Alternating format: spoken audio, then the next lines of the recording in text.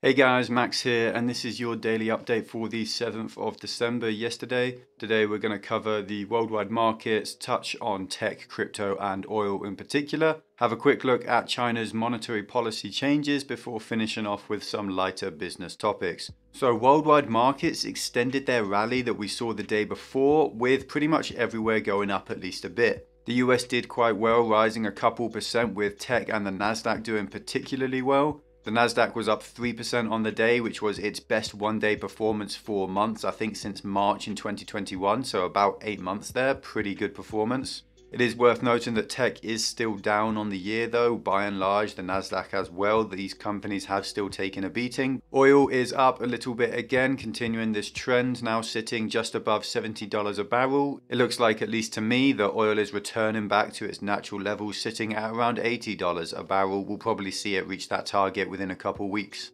Crypto, again, following this trend, is up a few percent. Bitcoin is holding just above $50,000, Ethereum's holding just above $4,000, and there's a similar story being told across all the altcoins. In general, they're holding their previous points, finding levels of support, and there's no real major shifts. It seems on the surface that Omicron fears have continued to subside as new news and data has been coming out surrounding the variant, and it doesn't look too bad. It also seems like the hawkish Fed changes have either been forgotten or just ignored. In general, markets are up because people are bullish about demand. They're no longer predicting lockdowns based on this Omicron variant, and that's good for markets as a whole. There have been lots of retail buyers of the dip, and there's been some institutional support as well, though it is mostly driven by the retail crowd at this point. What I think is really going on is that firstly, yes, Omicron fears were much higher than they needed to be, and the market is finally starting to realize that the variant isn't actually that much of a threat. So prices are rising as a result of that. The other big negative news from last week was that the Fed changed its stance to a more hawkish one, with Jerome Powell coming out and saying that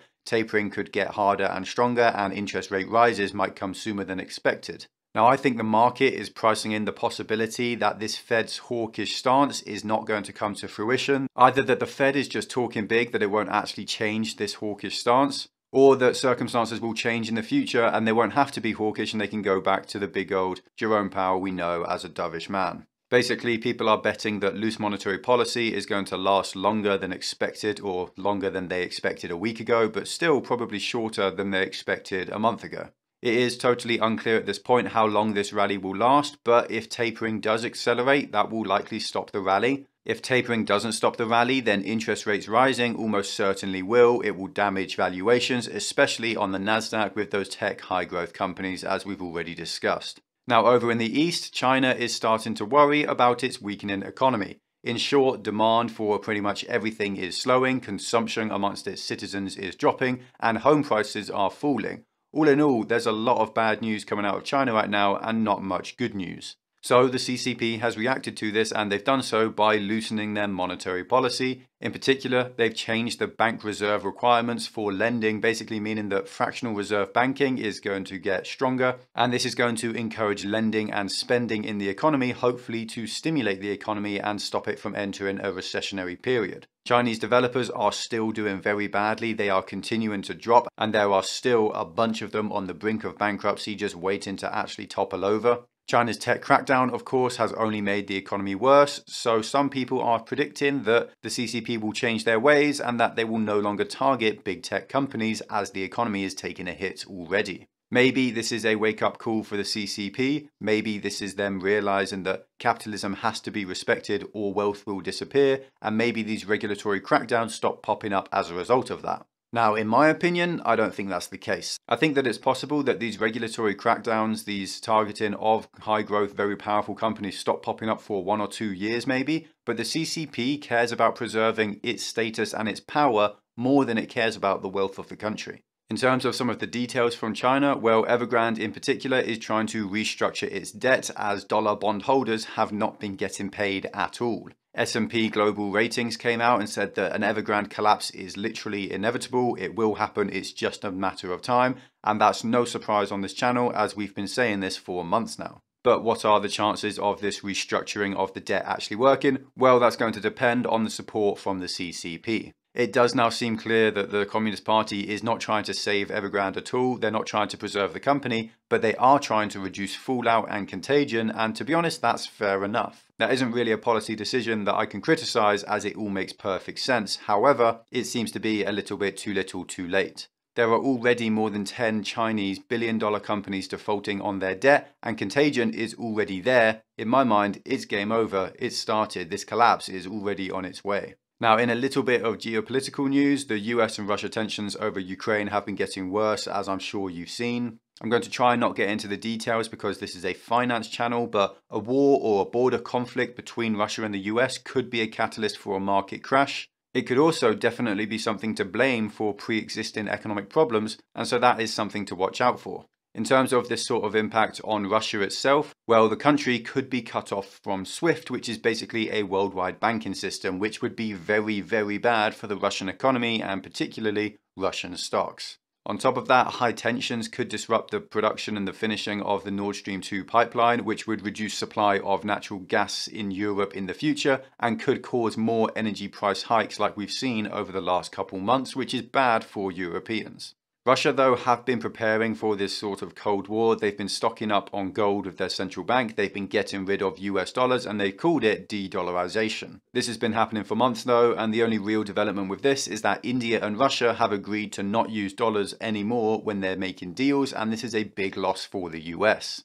Really, the current US administration is neglecting soft power with future very important powers like India, and it's really bad news. Again, I'm trying not to get into too much of the politics of it, but this is really short-sighted and it's only going to be bad news for US soft power in the future, especially as India continues to grow and get wealthier and more powerful as well. Now to a couple bit of less serious pieces of news. Elon Musk did an interview and he spoke out against the US infrastructure bill, calling it too expensive and unnecessary. He also spoke out about government interference with capital and why it's bad, and he spoke out against oil and gas subsidies. Now, he got a fair amount of criticism from this, at least from what I've seen. People claiming that he's just pushing his agenda, that these ideas that he's pushing forward would help him get rich and help his company succeed. And yes, that is true. If everything that he talks about becomes law, he would do well, but that doesn't mean that what he's talking about is wrong. I think he's getting far too much criticism for just stating his opinion, especially when his opinions are backed up by fact.